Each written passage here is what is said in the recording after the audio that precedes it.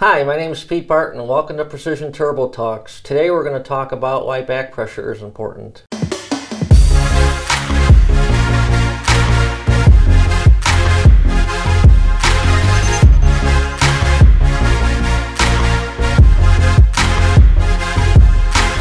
The reason back pressure is so important is because your engine can get to a point where it won't make any more power, won't make any more boost, and one of the reasons could be is because you have too much back pressure, meaning the exhaust can't get out of the engine.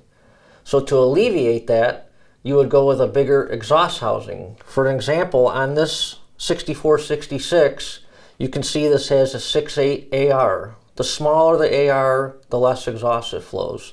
The housing on the right is a 9.6 AR, and that will flow more exhaust, free up your engine, and you'll be able to make more power. So in summary, less back pressure means more horsepower. Thank you for watching Turbo Talk. See you next time.